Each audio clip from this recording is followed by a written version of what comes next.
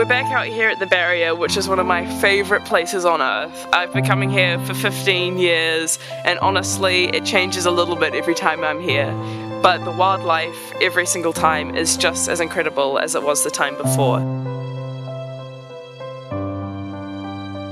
I have a real special connection with the bird life here in particular because we have really gorgeous native trees around our place, and it's always got tuis, kingfishers, kakas, everything here.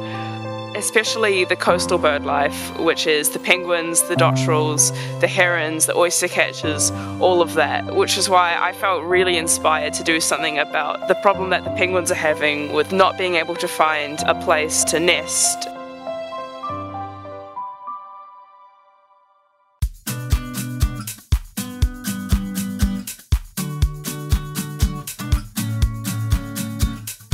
So it's been 2 months since our penguin box building workshop down at the flagship, and we're out here with the 18 penguin boxes that we made on the day and 7 other amazing people that have been really important and bringing the penguin boxes out here and setting them up in the Shire, which is a little penguin box colony that we've put together. When you're walking past, you can't really tell that there's anything special inside,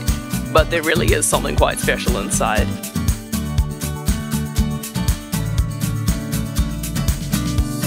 We have GPS located all of the boxes, and there are a couple of people back home that I know really wanted to be regularly updated on the box, just to be let know every now and then if there were penguins, just photos and everything. So it's really cool that people back home are so interested and just about as passionate as I am about the penguins, which is really amazing.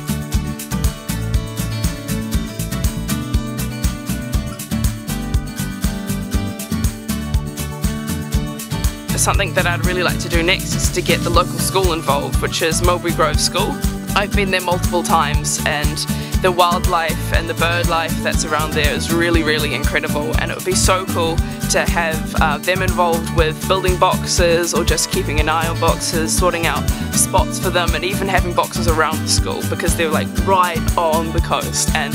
I'm sure they would have lots of penguins going up there.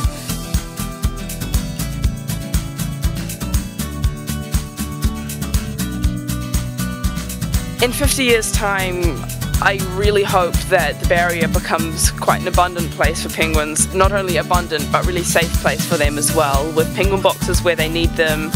and all the locals and the visitors here just kind of getting involved where they can, having awareness and just taking care of the penguins that are here, and being careful when they're driving on the roads at night, keeping their dogs under control,